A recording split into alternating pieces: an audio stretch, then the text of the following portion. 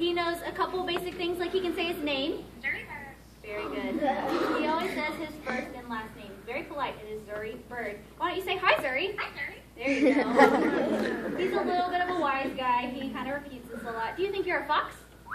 He has a high opinion of himself. So at the zoo, we thought he would learn a lot of animal sounds because he lives with a lot of other animals, not even just birds. So that's where that one came from. But some he picked up that we're not exactly sure where he got them. Like example, Zuri has a story about how he was abducted by a spaceship. I don't know about that one. Do you have a laser? Well, we don't have any lasers at the zoo, so I don't know where you're getting this stuff. Wait a minute. If you were up there, how'd you get back down? Did you fall? Oh, hold on. That's not what I was asking for. Did you fall? There you go. He is an outreach animal. He does things like this all the time, and he thinks they're pretty fun. We are constantly trying to keep him entertained. One thing we do is play music for him because he loves to dance. He does.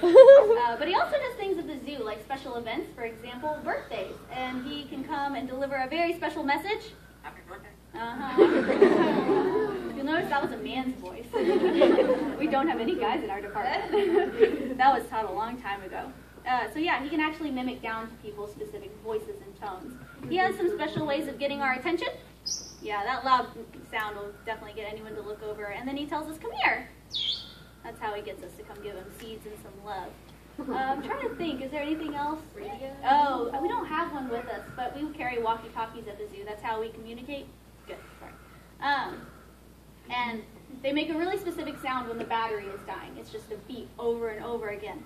And so one time, one of the engineering guys was coming to fix one of our cars, and he heard his walkie-talkie beeping and beeping, and he's like, what is going on? And then we realized it was Zuri. Radio? Yeah, playing a little trick on that guy. Yeah, he hears those radios dying a lot. All right, All right, guys, go ahead and give him applause.